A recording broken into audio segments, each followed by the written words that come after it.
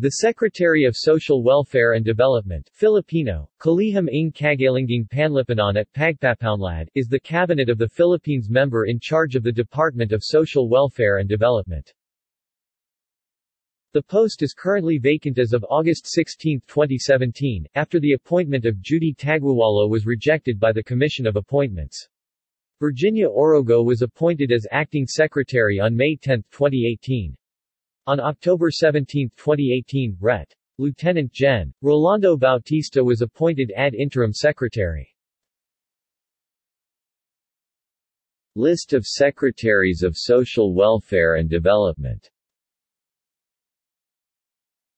Asterisk, acting capacity, asterisk, asterisk, ad interim.